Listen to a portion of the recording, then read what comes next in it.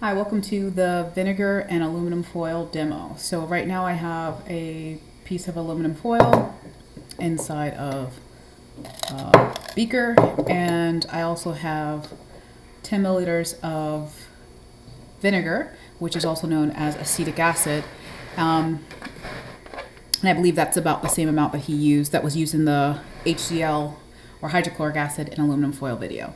So what we're going to do is you're just going to add the vinegar into the beaker with the aluminum foil, and we're going to wait a minute or so, see if there's a reaction.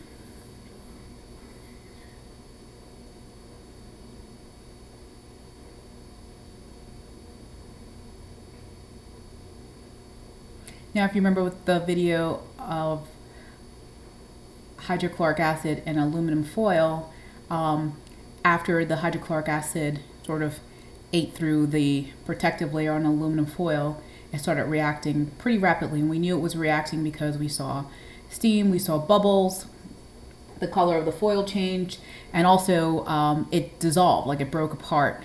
Right now it's been close to a little under a minute. Let's take a look. I'll even turn the camera on to the side, see if we see anything. Nothing going on there.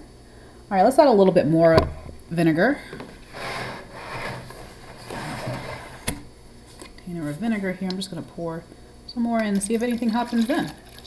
So now we have a lot more vinegar than was HCl.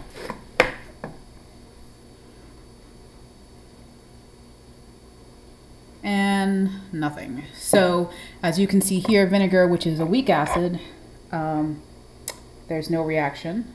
But with HCl, there was a reaction. And another thing to note is that vinegar is relatively dilute compared to the HCl that was used in the video. So that's it for this demo. As we can see, vinegar is not really reacting with aluminum foil. If however, you did leave it in long enough, it will start to degrade. It would take quite a while. Or if you wanted to increase it, the rate of the reaction, you can also heat it up. If you heated up the aluminum foil and the vinegar, this would go much quickly.